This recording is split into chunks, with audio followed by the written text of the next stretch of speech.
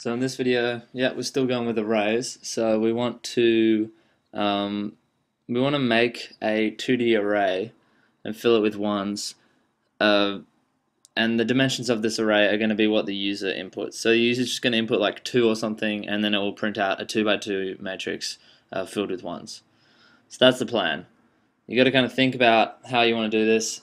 It can be quite difficult, but let's have a look. So first of all, we wanted to say I'm going to call it dim. Oh, I'll just call it dimensions.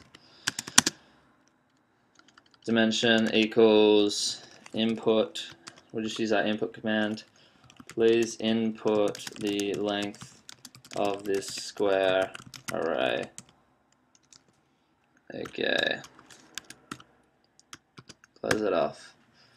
Okay, now we got the dimensions. So I'll just save this. Create 2D. Okay, so what we want to do is we want to first create the columns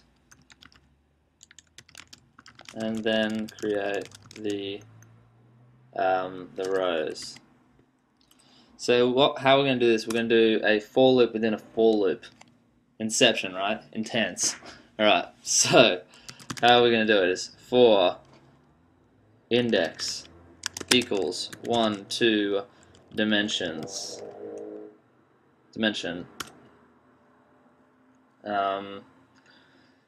We first want to initiate this array, so I'm going to call it array.